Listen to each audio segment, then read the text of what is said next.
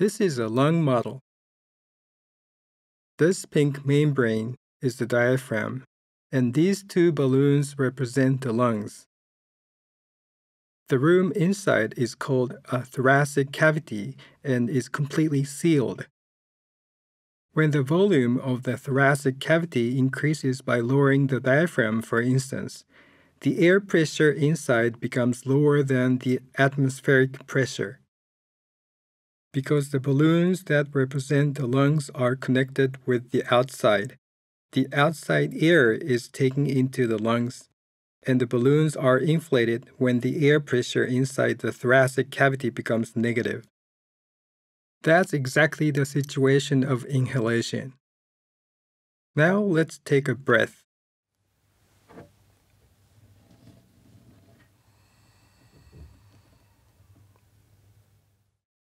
And now let's push the diaphragm back slowly.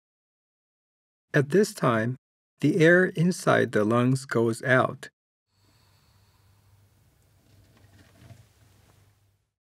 Because there is an artificial larynx here, the rubber membrane of the artificial larynx vibrates just when the air goes out from the lungs. Please listen to the glottal sound produced during exhalation after inhalation.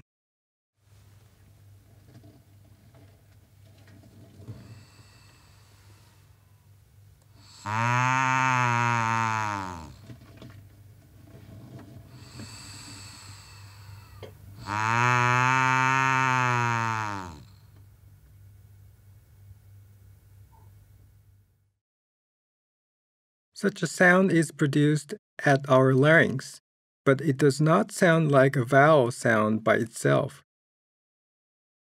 Now let's put a head on it.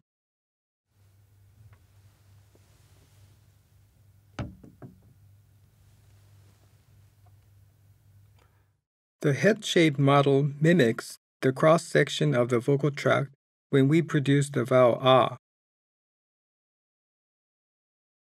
Now let's inhale and exhale.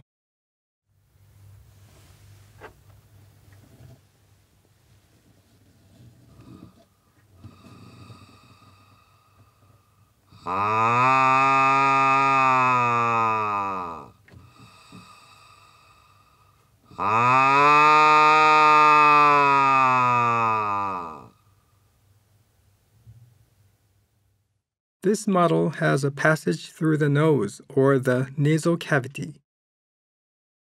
Now the velum is raised and the passage through the nose is blocked, and a non-nasalized vowel is produced. On the other hand, if the velum is lowered like this, the air flows through the nose and a nasalized vowel is produced. Now please listen to it.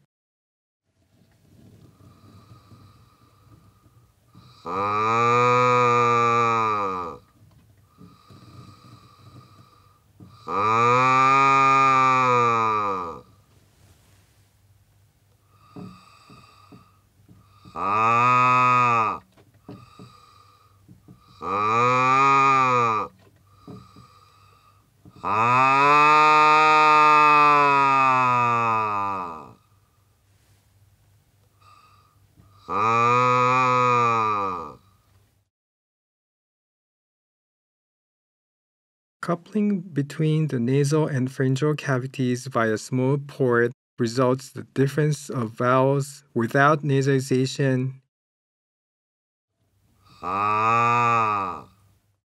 or with nasalization.